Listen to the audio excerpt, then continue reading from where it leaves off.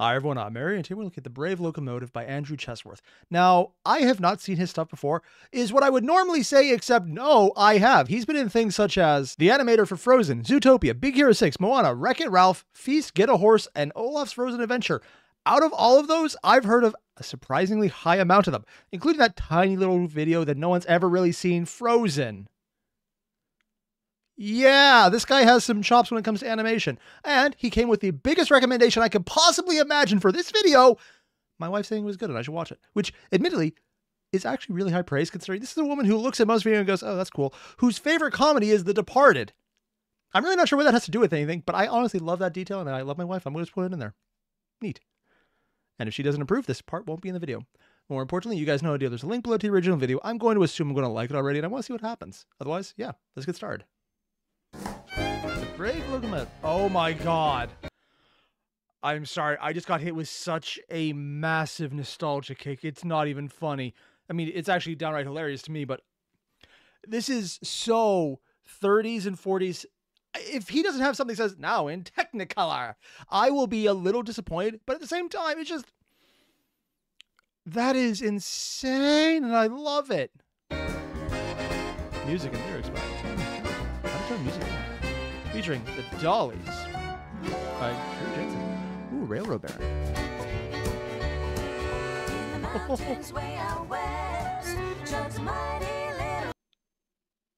I'm sorry, I already know I'm going to love this. My wife was right. This is going to be amazing. Just look at this.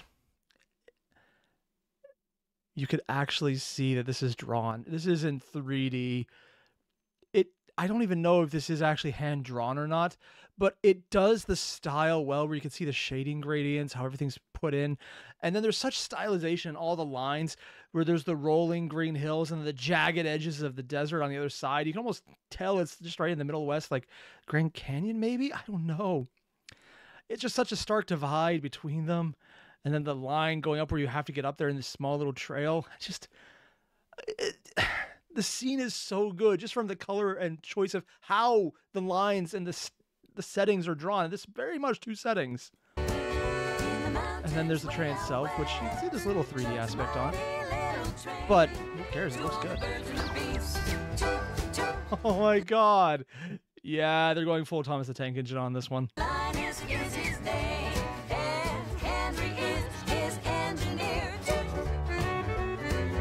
God. You know what, that intro is probably definitely intentional to set the tone of this is turn of the century steam engine stuff. Steep grade.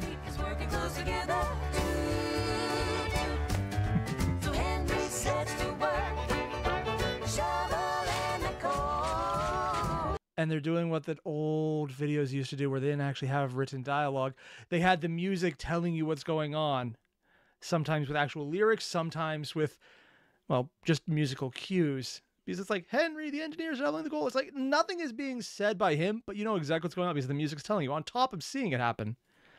This is so nostalgic. Oh! Yeah, that's a bit steep. Oh, this is catchy. Oh my god. Sorry, I'm just thinking right now, if this was actually a model train set, I would just completely geek out over it and absolutely love it because someone would have to metallic it and put magnets in there to keep it on. And oh man, I kind of want to see someone do that now. Even got caught. Turtle, no!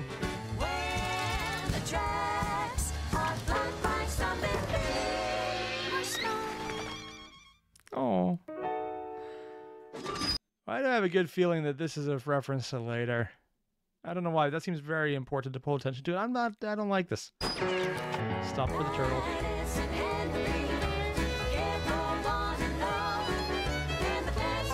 Oh wow, there's an entire band.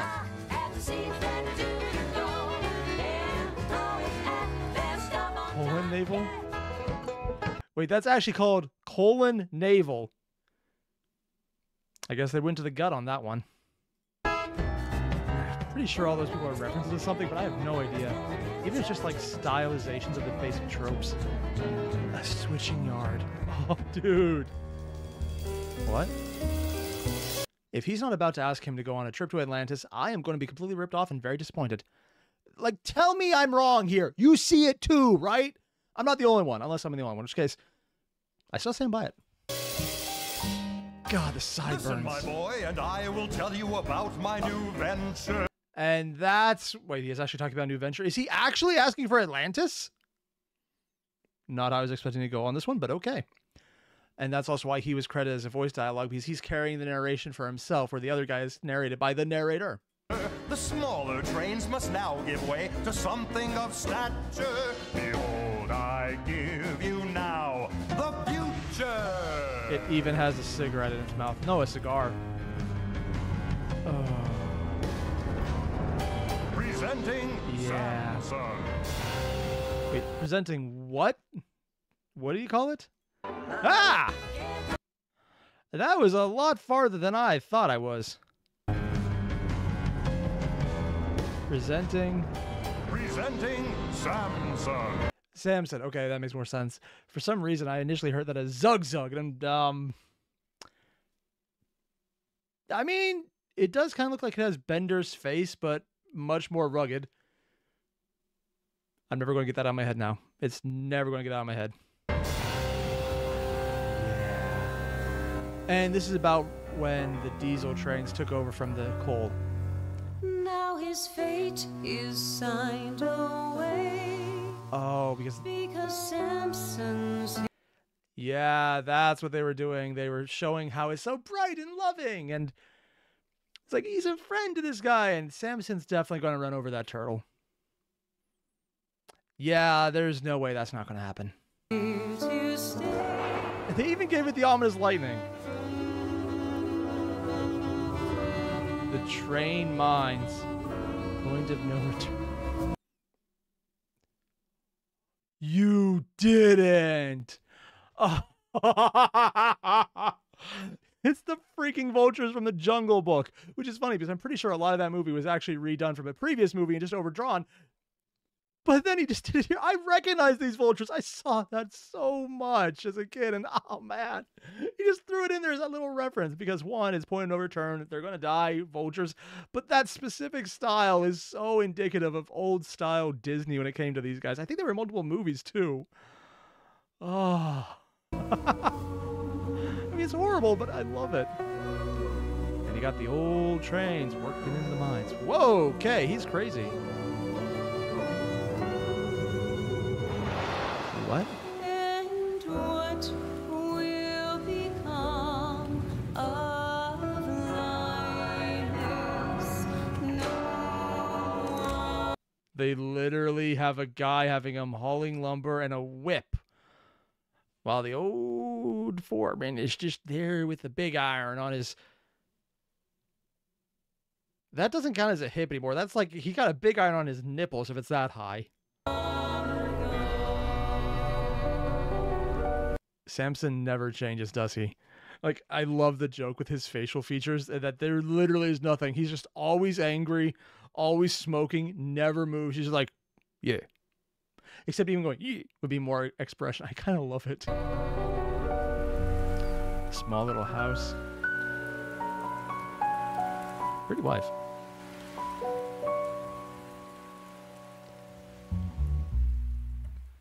They definitely did the style right. And that's not a reference to Bambi. I don't know what it is. Dear God.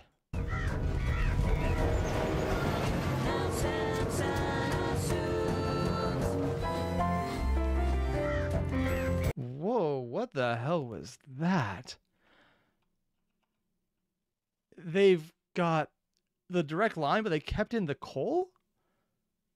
I guess it's just a bigger train, not a diesel one yet then. Okay. And he actually is just in here with the tea set. Oh my God. Oh. Yeah. He just went right through the...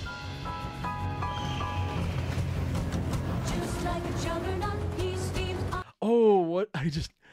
So they didn't go down and up again. They actually just went colon navel. And now they're all dropped off. And they're all completely freaked out. And she's fine with it, though. And he's oddly happy. And everyone else is like, what just happened?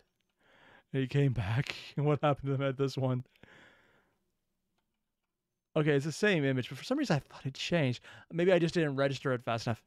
She's oddly okay with that. Navel gazing, yeah. Oh, they're adding more people. That's the joke. It's going a lot faster. They have just... they're just being thrown to the side, and she's still fine with this. Is that going to be the joke? She just actually making the entire town happen. He's getting redder in the face, overheating. Baron's daughter, the railroad princess named heir to Von Capital Empire. Yeah, that explains why she's okay with it. Extra, new frontier for entertainment following patent of moving picture projector. Oscar Wilde faces controversy as Importance of Being Earnest opens in London. Oh, wow, nice reference there. 50,000 Stalin perishes in flames. Breeder blames self. Wow, they actually wrote out everything here. Like biblical namesake, Samson knows no hunger nor weakness. Behold, a marvel to behold. They actually have a box of cigars for it. I'm sorry, they didn't need to add that detail. They didn't need to do it. But the fact that they have a box of cigars to change out for him is literally one of the funniest little inclusions they can make, and I love every second about it. Titan train tames terrain. Also, if anyone remembers how the story of Samson went, he got a bit of a haircut and didn't go so well. End of the Gilded Age.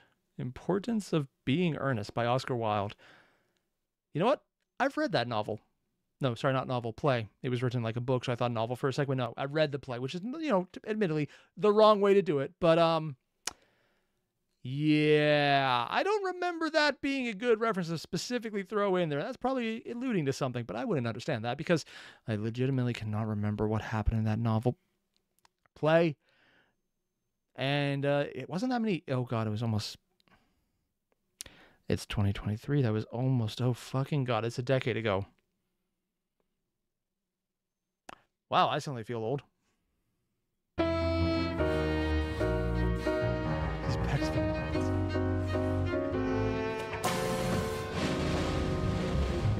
Oh, God. They're just. And all the animals are running away from the track. He's about to tear apart the train. Oh! Oh, he actually broke composure on that one. I was a little surprised about that. I actually thought he would never do it. They wouldn't even animate it in, but no, he broke composure. He's realizing it. He's a lot heavier than the bridge they built. Yeah.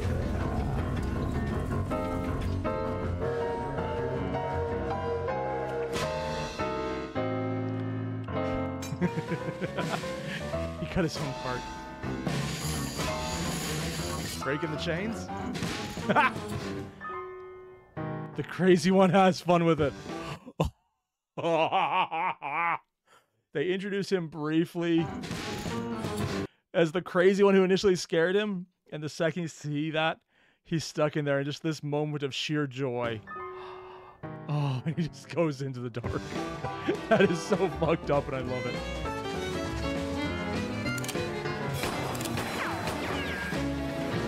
He hit him. Oh, it's the boiler, so he'll overheat.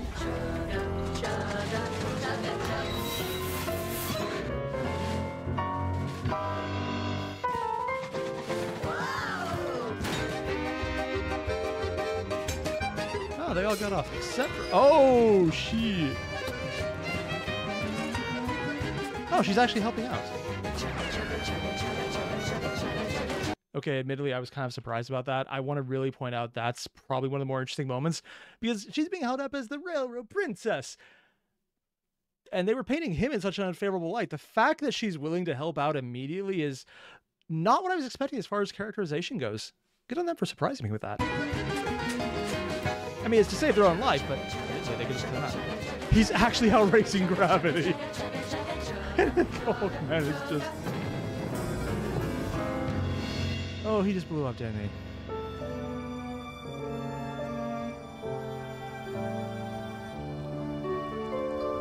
I wonder if that actually happened with steam engines.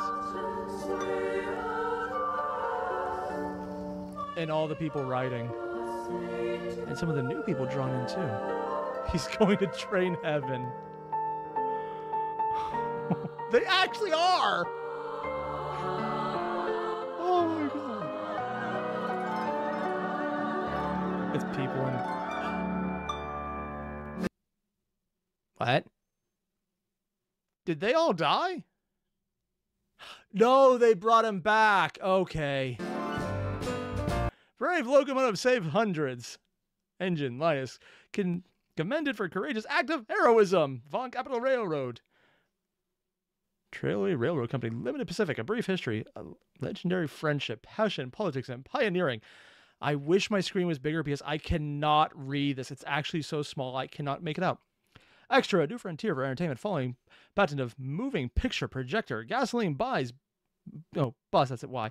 It's at that size right now where my screen is. I actually can't quite read it that well. It might be easier for the people on now watching. If I was watching on my phone, I could probably read it. Grant, I'd be going like, well, I can see it here. Yeah, these are my new glasses, by the way. I have no excuse. Rudolph Diesel patents diesel engine. So that was pre-diesel, which is bigger steam engines. British inventor, Britt Akers films Oxford and Cambridge boat race. Oh, wasn't that one of the very first films ever? I think I remember that, but I could be mistaken. It wasn't really a film either. Oscar Wilde faces even more humiliating controversy. I remember enough about Wilde to realize he got a lot more. $50,000 Paris in Flames. Reader blames self. What does future hold? I wish I could just stop to read all these, but I literally cannot read it. I think that's a 2, a something in the 0 model. I did that. Also, I do like how everyone came together to repair it, and the princess did it, and the dad's okay with that. And that guy has to be a reference to something. I have no idea what, but it's a reference. No train is a failure who has friends. And that bridge was still a failure, though. Bigger bridge. Oh, with planes now. Oh, he's still around. So they got the planes, the much bigger bridge. In memoriam, Baron von Capital, 1883, 1929. Wow. And he's still there with them. Oh, they're old. The other kids there now. Oh, the turtle made it. Wow. This is so much nostalgia right now. I mean, I thought it was just nostalgic for the opening, but no.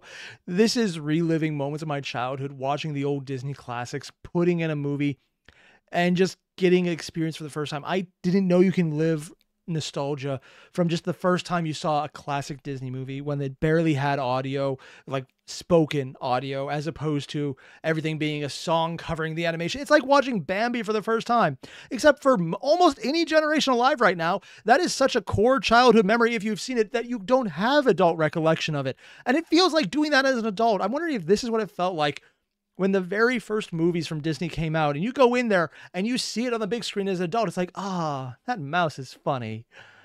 This is so much the perfect nod to nostalgia. So many little references, and I know there's more I didn't touch, and there's probably a ton more that more buff Disney aficionados, take that however you wish, it's probably accurate regardless, would really be dying over right now. And I just have enough that I can spot a few in there that look similar, and I need a guide to see the rest, because there seems like there's so many more little nods, and I want this. I want to know more. I want this. This is the cutest thing I've seen in a long time, and I need to go find my nieces and nephews and badger them into watching this. And I have a few young enough, they might actually like it too. Oh yeah, Uncle Point's coming in. It should make up for all the swearing I do in front of them. Okay, admittedly, no, it won't, but I'll pretend it does. The kids don't mind, but their parents definitely do. Yeah. More importantly, if you haven't already, there's a link below to the original video. Hit it up. This was really good, and I just really had fun watching this. It's cute, it's adorable, and I hear my kittens chewing on wires again. Dear God, why do I have cats that like to unalive themselves? Why? I need to go stop that. Otherwise, you guys know the deal. Link below, hit it up, and I'll see you in the next one. Adios.